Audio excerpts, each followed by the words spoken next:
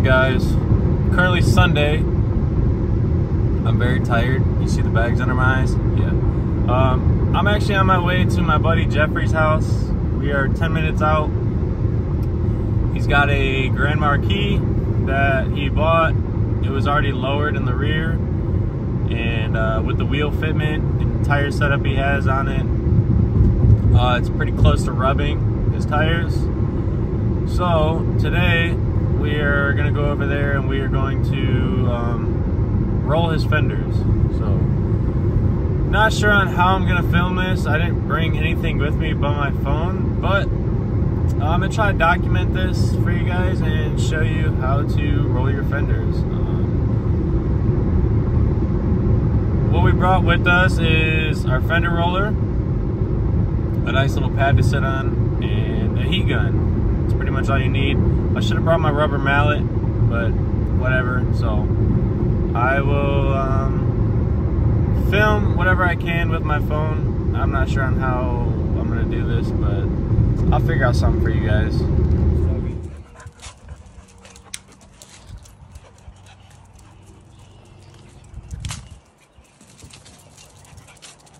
They hate it. Sweet. It's clean. It's probably like a 3-speed auto. I don't know nothing about them, but it's clean. I tried to start it one day to move it. They left it with no gas. Ah. I did put gas in it. I didn't realize how to start a carbureted car. And when we're together, I'm the only one that drives. She don't drive.